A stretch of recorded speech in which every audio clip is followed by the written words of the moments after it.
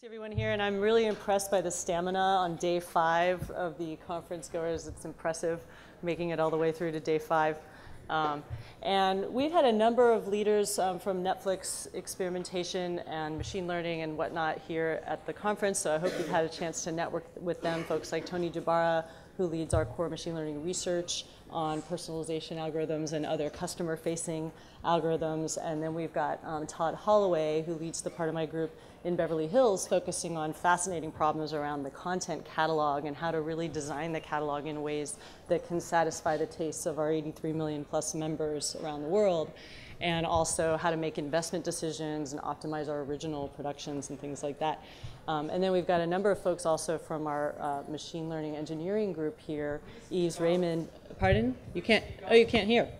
Oh, all right. Okay, is that better? So anyhow, hopefully you can stop by the booth that's open till 1:30 if you haven't had a chance to network with folks. So I chose this topic today to focus on the time dimension, how we handle the time dimension in various data science applications. I chose the topic not because I think Netflix does anything particularly unique or that I have like a brand new way to kind of handle time, but more because I personally have found it a useful construct during the course of my career to almost separately think about time in each application and consider both the details and myopic considerations that are really important in handling time meticulously, but also the creativity that's involved in thinking about signals that are sort of time-oriented signals, or how you might tweak or find variants of signals that are based on different ways of handling time. And so I've found it a fascinating sort of thread. I'm sure all of you grapple in all of your applications with various aspects of the time dimension. If you're not a Netflix member, this is just a screenshot of the homepage. This is actually my homepage. You can get a voyeuristic experience looking at what I've been watching or what my tastes are from looking at this page. We, of course, have many different algorithms that come together to form the personalization on the page. It's not just one master algorithm that rules them all. And many of the rows on the page have a distinct algorithm behind them. One of those is this continue watching row. And I'm going to focus on this row for a few minutes here and the algorithm underlying that. So first let's talk about kind of the training and the problem formulation here. If this is a picture of one member, maybe my viewing history over some period of time, and the columns, let's call those different days or perhaps different sessions of viewing things on Netflix, I'm going to train this model by selecting a sample of plays on a certain day, like that vertical dotted line. And I want to select from plays that were continuations of some title I had started watching before but had not completed. So that's the consideration set. And then I'm going to form my positive examples by the title that I did play from among my past plays. And then the negative examples will be the titles that I had started watching before, but I did not choose to watch on that particular day. So that's kind of the general framework we're using for setting up this predictive model. The goal of the model is to predict what I'm going to watch next in terms of continuing to watch titles, and I want to rank those in that continue watching row. So that's really the goal of this model. So a couple of obvious things around time that are certainly true in any application. How far should I go back? If I watched something 6 months ago, and the last time I watched it was actually 6 months ago, is there a chance that I'll pick that up and start watching again? How far back should I go? So certainly some model tuning around that aspect of time. And then, as with any data scenario, we're trying to think about, okay, what's the time frame for our sampling altogether? Do we want to look at all of Netflix history? Do we want to look at more recent history and use that for our sampling? Because, of course, the catalog changes a lot over time, and that could impact how people are choosing what to continue to watch and those patterns that we're picking up in our algorithm. And of course, things about the product have changed too over time. The way that continue watching is represented in the user interface has shifted over time as well. And then the user base has shifted. So there's a lot to think about, of course, in any application around that time frame. We also have little details in this model, like how should we think about sequential viewing. Let's say I told you these first 4 episodes of Stranger Things were episodes 1 through 4, and then on the next 2 days later, when I watched Stranger Things again, maybe I picked up again at episode 3. So perhaps I fell asleep, or perhaps somebody else joined me and now I'm watching together with someone else. There are any number of scenarios. But should we do something creative to try to handle that and to clean up our data set? So I love thinking about signals, and one of my favorite phases of foraying into a new algorithm is thinking about the signals and brainstorming what signals you should even try in the model. And over my career, I've found it extremely useful to really distinctly think about signals that have to do with frequency and that have to do with recency. And for many models, you may not have separate categories for those that really let you think it through, but I have found that if you think about those two categories, you can come up with variations of other signals that you might be considering that have to do with tweaking those two elements. And many, many models will end up picking up on these signals that are frequency and recency based. So I'm a huge fan of doing that. In this case, these are some examples of some of the signals we might think about ahead of time for predicting this continue watching scenario. On recency, the obvious, straightforward elapsed time since the last view of the title. You may think about Netflix visit days because you may not want to count the elapsed time when I wasn't even paying attention to Netflix at all. And then there are things like the recency rank that could be interesting across all the titles I've watched in the past.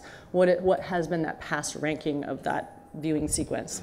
And then on the frequency or intensity space, there are a ton of things we can do there in terms of interesting and creative signals. I love thinking about time lapses in between things and then other measures of intensity. And in this case, in this model, there are a lot of other signals that are interesting too. Time of day, day of week, fraction of the title completed so far. Propensity to complete shows. Some members really like to snack on things and move around a lot rather than really digesting a full show or a full season of a show.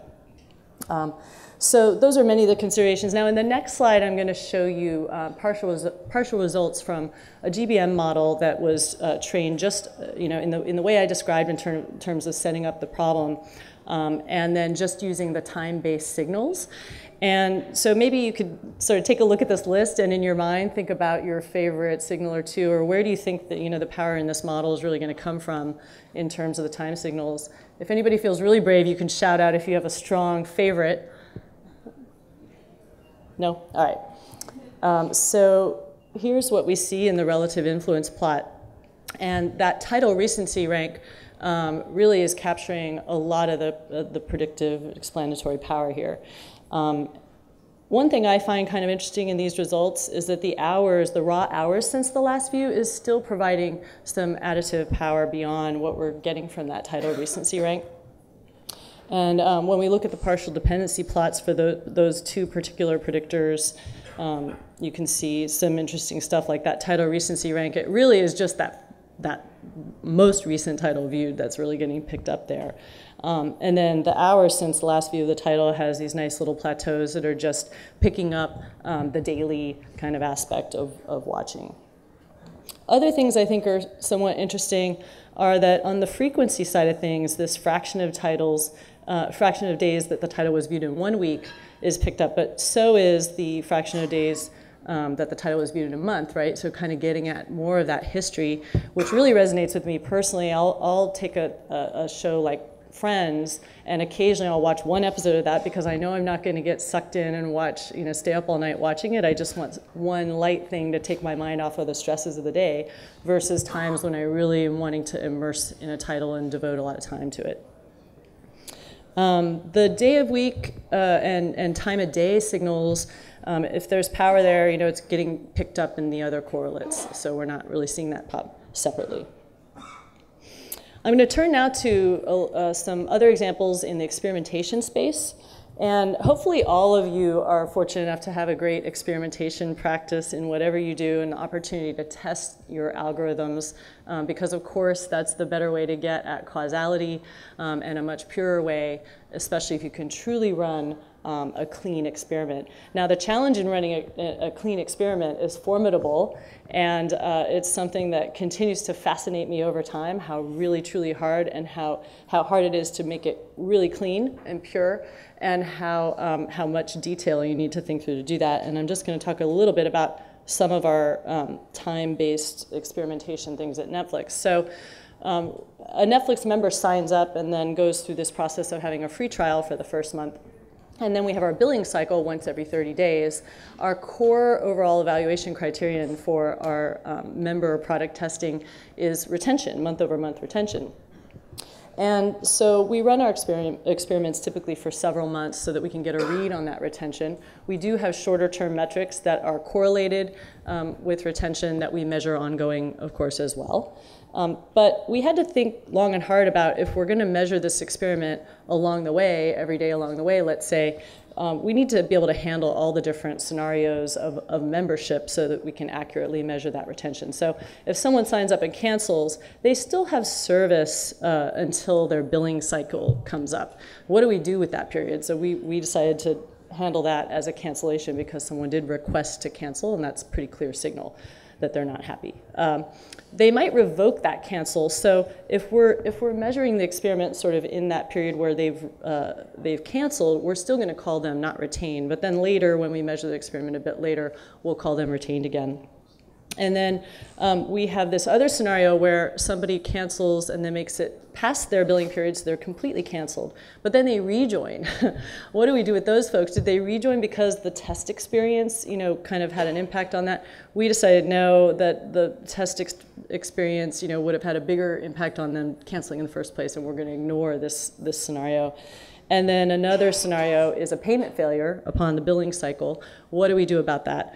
So again, the point here is just the meticulous attention and consistency of coming up with all of these scenarios in whatever framework you're in to be super careful about how you're going to look at the experiment at a point in time. And then another thing for us is we have many event-based sampling or allocation types of allocations in our testing. And the biggest example of that is in our new member testing, where we prefer to test with members who are just signing up to Netflix. And that means that in order to accumulate a sample size that's adequate, we need to continue sampling over a period of time. So we'll sample sometimes for a couple of weeks, depending on the particular test and the segment that we're really working with for our target audience. And that means we have this sort of staggered, offset joining into the test. And we've decided to look at consistent measurement windows in order to handle that, because you could imagine that you could just look at the test at any point in time and take everybody there. We do that, but we prefer in sort of our, quote, final results in an experiment, we really try to wait until everyone sort of completed a certain window and then look at that whole window of time. It can get more complex if we're running experiments where we're focusing on title launches, because now we have another event date that's kind of in there in the mix along with our test sampling dates. So there's a lot to think about there as well around these time windows and how to aggregate everything and get it in line. Of course, we're somewhat inoculated in experimentation because of if you have awesome, huge random sampling, ideally most of these things would be equal across the test cells, so we're okay, but you may lose some sensitivity or other things. So just again, the precision that's needed is my point, being deep and meticulous. A totally different experimentation scenario that I want to talk about is this series of testing that we did on paid search terms. For example, you might search for internet TV or streaming movies. There are a lot of other types of search terms that would matter to a company like Netflix, like specific title searches, brand searches, et cetera. So we were trying to learn, which search terms are worth investing in, which of those really lead to better signups with Netflix. And because we can't control handing that experience to specific members or potential members, we couldn't really run a true A/B experiment. So we ran a quasi-experiment where we're essentially using causal inference, right? And so we do this in this example through different regions that we've selected as regions that can be compared with one another in terms of their sign-up trends. So there's sort of some a priori analysis to come up with what are the regions that Netflix is live in where we're observing sign-ups. And when we analyze that time series of the signups, we can see a strong relationship between multiple countries. And then we'll select a country or set of countries as the control regions, and then select a country or set of countries as the test regions. And many companies have done this. This is not a new thing, but the way it works is then you have your starting point for your experiment. And then now that you've identified that these countries have similar sign-up patterns, You build a model that's going to predict, let's say region B is our test region or set of test regions. We're going to predict what the signup would have looked like given that we know what the signups in region A are and we know that relationship historically. So we're going to build a prediction and then we're going to have some confidence bounds around that prediction over time. And that model is very similar to a model that's been published by Google. They have a nice R package called Causal Impact. It's a state space model. We have a slightly different version of it just because of the types of tests we wanted to run that didn't quite fit in that model. But that's a great package, and we hope to open source our version soon too, and it just satisfies some slightly different use cases. So we have our prediction, and then what we're going to do is we're going to observe the actual signups that happen once we're running our experiment, and we're going to see if those actual signups fall outside of our predicted confidence bounds around our prediction. So what we did in this particular round of tests was we decided we wanted to have this on-off cycle in terms of having these paid search terms out there because we wanted to increase the power of the test, right? And so with each on-off cycle, we get an extra degree of freedom and we get a more powerful test under our belt. So we came up with this as our first version of this test, this on-off, 3 days on, 3 days off. And in the control regions, we just kept the paid search terms on the entire time. Here are the results. Let me orient you to how to look at this. On the y-axis, we have the actual signups versus predicted signups from the model. And then on the x-axis is the date. The red vertical lines are the points in time when we turn search off. And the green lines are when we turn search back on. And then the blue line that's charted are the actual signups, and the red are the predicted signups with the gray confidence bound. And we initially saw this result that was really perplexing, right? Because what we're seeing is that with significance, the signups are going up when we turn search off. And so we scratched our heads and we thought, well, we're still trying to tune this new model. Maybe it's the model, maybe it's the regions, maybe our initial identification of these like control and test regions was really not the best set of regions, and maybe after that training period of time they diverged for other reasons. So we went back to the drawing board and we thought, well, also it could be this on-off window. Maybe we got that wrong. So we constructed another bunch of tests where we used different on-off windows and different regions, and we came up with many more regions, trained the models to build the predictions across all these different regions, and ran this series of tests. And this really taught us a lot. In this case, we still saw that strange result when we looked at the shorter 3 days on, 3 day off window. But when we looked at some of the longer windows, the results made a lot more sense. So here you can see, although we're not outside of our confidence bounds, we are seeing that signups are going down directionally when search is off, right? So at least this result is holding together. After learning that, we were able to run other tests where we did get more significant results, and that was exciting. So we just learned a lot by kind of playing with this time window and tuning the model around some of the other aspects of the timing. Another example I want to talk about is really more about measurement of consumption patterns. Netflix a couple of months ago published a PR article about binging, and it published this thing it called the binge scale. And it had shows to savor, shows to devour, essentially getting at how quickly do people gobble up the different types of shows that are on Netflix. And binging has been written about quite a bit at Netflix and is very fun to think about, in my opinion. Here's a deeper look at that same data that was used for that PR study, where along the x-axis I've just sorted these serialized shows. I think there were 100 or 101 or something. Sorted them by the hours per day spent watching the show. So you can see this nice little cluster at the head of some of the shows that are really devoured more so than the other shows. Now, the way this was done was just based on people who completed the show. So it's a subset of the audience, and when you turn it to a team like ours who want to think about things more deeply, we're not super excited about thinking in this simplistic way about binging. So we've thought a lot over the years about binging in general. And these are some of the possible uses. If we were able to really do a great job measuring binging, how would we use that information, right? We may want to use it to inform the catalog-wide planning. Should we have a variety of shows? Should we always have a couple of shows that people like to binge in different genres, et cetera? Like, you can imagine how catalog-wide it would be useful information. And then it may be true that if we can understand the value of binging to particular individuals, or the value of binging over the course of their tenure, et cetera, it could be interesting as input to the recommender system. Those are some of the ideas around binging. What I really want to talk about, though, is how complicated it is to really study this. I'm going to use the same kind of diagram here where I'm looking at one member's viewing over time, and each column is either a day or a session, or however you want to think about that. So if I watch 3 episodes of Orange is the New Black in one sitting, is that a binge?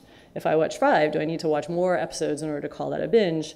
What about if I, put a little episode of Friends in the middle of there? Am I still binging Orange is the New Black, or because I broke it up, am I no longer binging? What about across days? Like, would I call that whole thing a binge, or would I call that 2 binges? What if I separate the days? What if I watch the in-between, et cetera, right? And then what if I look like this? How many of you look like this?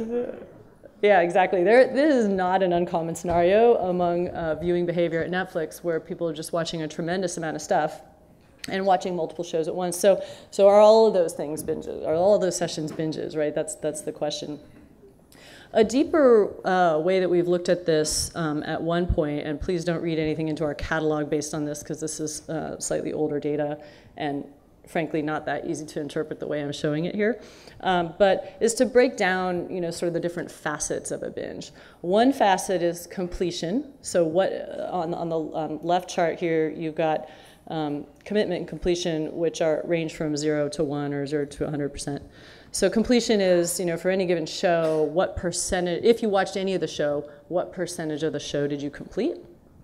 And we have a nice histogram there to kind of think about that. And then commitment would be of people who watched any amount of the show, what percentage of the view was uninterrupted by other titles, regardless of how much time it took to watch. And then we separately broke out thinking about the time or the speed of ingestion into 2 indices. And we used indices to try to get this personalized nature of your viewing pattern. And so what we did with, say, the daily viewing speed was to try to say, did you watch this particular title more quickly than you normally do within a session? So if you normally spend 2 hours in a Netflix visit day watching content, when you were watching this show, did you spend 3 hours? So we tried to benchmark it against that normal pattern. Similarly, with days to view, we did the same thing. We said, okay, if you typically watch N hours of Netflix in a month, and then given the runtime of this particular show, how long would we expect it to take if you watched at your normal rates to consume the show? And then we indexed the viewing of a particular show against that, right? So if you watched it more quickly than normal, we could call that a binge, perhaps. So I think something like this is a more complete way to think about binging. It's even more complex, though, because you have to think about, member tenure. If I've only been a Netflix member for 10 days, what's my opportunity to really binge? If I want to benchmark against some of those things like I was talking about, I need to have a longer tenure even to form my benchmark. Should we do this at the show level or the season level? That's confusing too, right? Because if we have 5 seasons of one show on Netflix and 1 season of a different show on Netflix, how do we stack those things and get those normalized to one another? Runtime gets in the mix, as well as repeat views. So there's just a ton to think about to really be good at measuring binging in a deep way. One approach I think is interesting is sort of an anomaly detection approach. You could imagine that being useful, but you still have some of these complexities of tenure and things like that that get in the way. I want to wrap up with just thinking about how humans perceive time and how might we mix that into the kinds of work that we all do. And there's been a lot of neuroscience research as well as psychological research around time and how we all experience time. And one of the themes is captured in here around how as we age, time speeds up. And why is that? It's because so much of the world is familiar to us. And we're doing repeated tasks, and we've encountered all the types of human beings in the world, and so you meet somebody new and you're like, oh yeah, that person's just like these 3 other people I knew. Maybe it's not that bad. But we experience things that are familiar, and so time speeds up. And some of the things that are out there in multiple articles, if you do a search on how to slow down your perception of time, you can actually do things specifically to slow down your feeling of time, your experience of time. If you haven't tried these things, I recommend it. They do actually work to make you feel like time is slowing down. The biggest one really is doing something new or getting way out of your comfort zone, learning an entirely new skill, going to an entirely different location. Anything that brings a brand new variety into your life. Avoiding multitasking, disconnecting from technology, which is probably not very realistic. And then creating a little space around activities so that your brain can process and even just kind of think about the activity, whether it's before or after the activity. That can slow things down too. So how might we think about those concepts in our work? One is in recommender systems or other opportunities where we can promote diversity. That's one way we might enable people to experience a longer period of time on a task that's enjoyable. Another is perhaps encouraging the focus, right? So if somebody's doing an enjoyable task, don't distract them with all this other stuff coming at them from the website. Let them really immerse themselves in that task. Padding the positive experiences with time to reflect. This is one where Netflix has certainly done the opposite. You finish an episode and you are right into that next episode. But there is opportunity perhaps for some applications to think about how to pad these positive experiences with more time. And then just in our measurement, right, how can we measure the quality time versus just raw time? An example at Netflix is our core engagement metrics is streaming hours rather than total time spent on the site, which could include streaming, but we focus on the time that people are spending watching things. And then for the opposite scenario where people are doing some task that's not desirable way to spend their time, we can sort of try to speed up that experience, at least their perception of that experience, by making the task very familiar and repeatable and not messing with people, forcing them to learn something new, not changing the website often, get it into a consistent state and just keep it there and let people hammer through that task. So those are just some ideas on the time perception. And that's all I have. I want to acknowledge a couple folks who did some of the work these are folks from my team who did some of the work that's in the slides. And I'll take any questions. I can take general questions that are not about this presentation, about Netflix, and any kind of questions. Yeah? I use Netflix quite a bit, so I really enjoy this talk. Thank you. Just curious, from Netflix perspective, do you want to encourage binging, or do you not really want to encourage binging in the sense its content, its bandwidth, and so on and so forth? Thank you. Yeah, great question. Do we think binging is a good thing for members or not a good thing? And we have actually somebody he's not here today actually, somebody on our team has actually tried to study the relationship of binging with retention. Because of all those complexities that I mentioned around measuring it and measuring it at points in time in tenure, we haven't gotten a super clear signal on that. And we hypothesize that it's really variety that matters more than the binging. So if we do hear tales on blogs and whatnot of people having to quit their Netflix subscription because they're binging too much and it's getting in the way of their life. So there are scenarios where it's not a good thing, but I think there are also equally positive scenarios. So we don't have any proof either way. Thank you. Yes. Hi, I have two questions. First one on the quasi experiment, because Netflix is venturing into a lot of new markets, let's for say like Asian markets. How do you actually club signups over there? I'm assuming that you don't have much of a traffic there, so how long do you run the test? And within Asia, we have India, China, Nepal, Bangladesh, which might look similar, but the viewing patterns might diverge a lot based on the content. So how do these experiments get executed there? Yeah. And the next question is on the binge watching, just being solely a binge watcher. There's a time when Netflix recommendation is totally trustworthy in terms of aligning to my interest. And off late, I started seeing like a lot of original content promotion. So that's just when I'm thinking like, okay, there's too much of promotion of original content that doesn't align with my interest. Stranger things happened, so you continued. So how do you make the trade-off of to what extent you promote your own content versus something that closely aligns with the user interest? Okay, great. Both great questions. So the first question is, what do we do about regions that have smaller trickle of signups, or newer regions we don't have a lot of historical data to run something like this quasi-experiment? And the answer is we just don't experiment on those regions. Like, you don't have enough robust data. What are you going to do? We just don't test in those regions. And it's tough when you're launching a new region. You have so much to learn and so much to get good at, and you're still building up the data. So fortunately, we have some learnings from a variety of other regions that have gotten to success that we're trying to apply. But a lot of it's judgment based at this point, and then you wait and learn, right? Your second question, how much do we promote Netflix original content is essentially what you're saying, versus the purest view of recommendations that are purely based on titles about that you will love.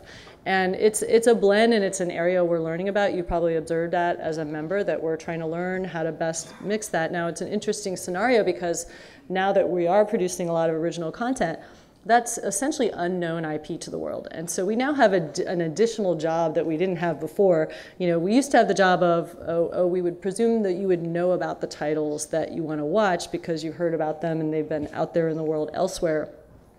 So really we're trying to showcase those titles to you. Now we're trying to do that and make you aware of other titles that we think you might enjoy.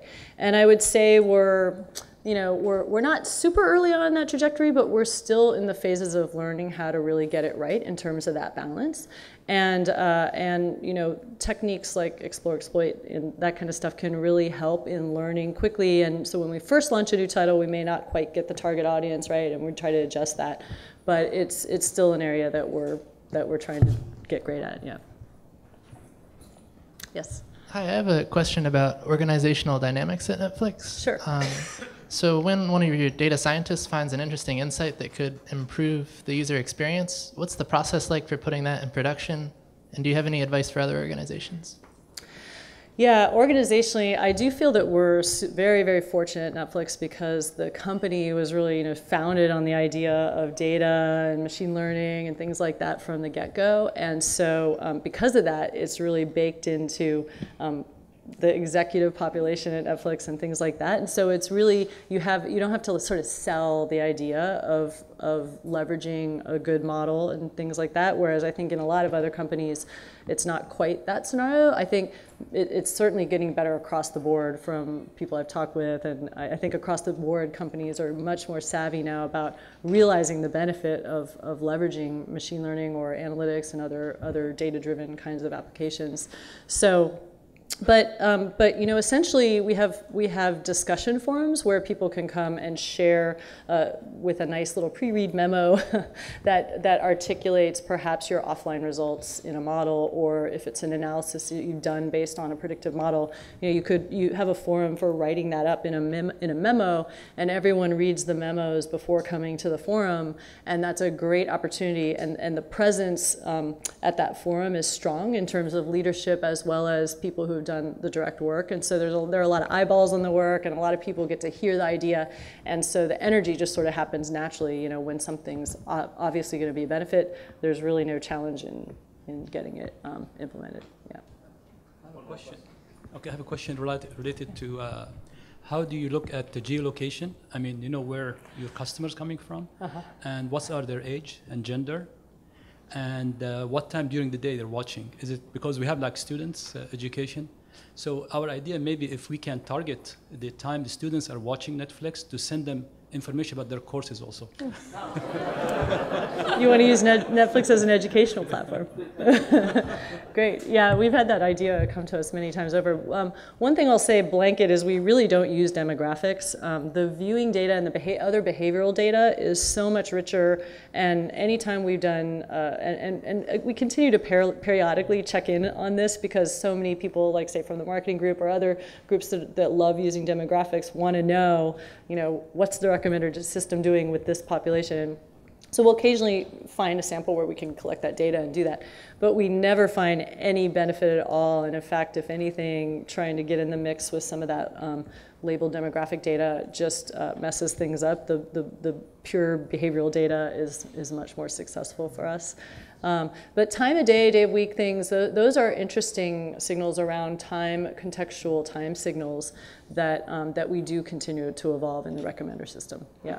Now the educational platform thing is a more of a strategic decision, and that's a tough one that we've contemplated at times, but haven't yet made a decision to go, you know, full force into something like that as like a segment of our product or something. In the last slide, you mentioned that you want to improve the quality time of the viewer. So do you have any idea of how do you measure when the user is having a quality time versus just, like you mentioned that maybe you just slap through the watch? Yeah, quality time. How do we get better at measuring quality viewing or intentional viewing?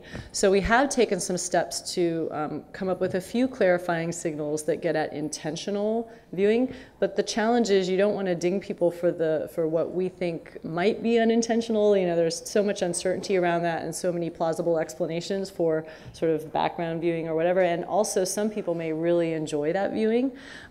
So essentially what I would say is for different parts of the recommender system, we do have some signals here and there, depending on the particular algorithm, that are accommodating some of these like intentional viewing signals.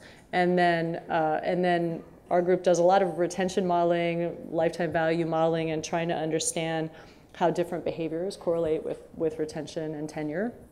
And sometimes we've uncovered things that have helped us brainstorm another signal, you know, to try in the recommender system around that. Time for one or two more questions. Yes. I'm curious if you spend time thinking about the cold start problem, so how to produce high quality or a good user experience for recommendations for a user who's new, where you don't have any interest in their or any information about their previous history of watching. Yeah, the cold start problem for a new user to Netflix. How do we try to get the recommendation right? We have done quite a bit of work in that area over the past couple of years. One of my colleagues, Carlos Gomez-Uribe, has really kind of championed that area to really move it forward. And our algorithm engineering group, which does a lot of the core machine learning work, has done a lot of things. And so some of the steps we've taken are when a new member joins, we have something called the on-ramp, which it's harder for you if you're already a Netflix member, you're not going to see it, but we show a collection of familiar titles or known titles that are quite diverse in what they're representing, and we ask folks to just like check some boxes, check titles you've liked or watched, and that gives us a ton of information to get going. So that's been super useful. We also, you know, clustering can really help. So if we just know a tiny bit about somebody, we can really relate them to other clusters around the tastes of our member base, and so that has helped too. So it's, and what I would say is as soon as we get one play from somebody, we can actually do quite a good job on the recommendations, and it just, you know, improves exponentially from there. With one play, 2 plays, 3 plays, you know, we really have a decent picture of the kinds of things to show. Yes? Okay. Yes. I will skip down. So every user just sees a very small fraction of your whole inventory. So you have a huge presentation bias. How do you handle that? Presentation bias. Yeah, obviously there's no perfect way to handle presentation bias. We do try to inject a tiny bit of variety, like low on the page or just very occasionally to members to gather a tiny bit of data that helps us remove some of that presentation bias. It's a long-standing problem. We also, another way we tackle it, frankly, is by having the fact that we have multiple algorithms that contribute to the personalization, and the fact that we have an entire page to work with that you can then scroll through is a benefit, right? Like, it's a fortunate part of our problem. If we were just showing you one title at a time, it would be a huge problem, I think. But because we can show a lot of variety on that page with different algorithms that are prioritizing different types of features, that takes care of some amount of the problem as well. And then another thing we do, by the way, is, you know, the regions are helpful because we've got essentially different catalogs in different regions, a lot of variety across. We would love to have one global catalog, but let's face it, it's going to be like decades before we can get there, just because of the ecosystem of content. But the fact that we have different catalogs in different regions helps us with the tastes and understanding tastes and how to cluster them essentially globally in ways that help us remove some of that. But we don't have an explicit way, like we're not going to show, you know, some members like a totally random set of titles so that we can get the data to fully remove the presentation bias, because we wouldn't feel good about that. Like we're not going to do something like that. Yeah, it's a hard problem. Thank you. All right, thank you. Thank you.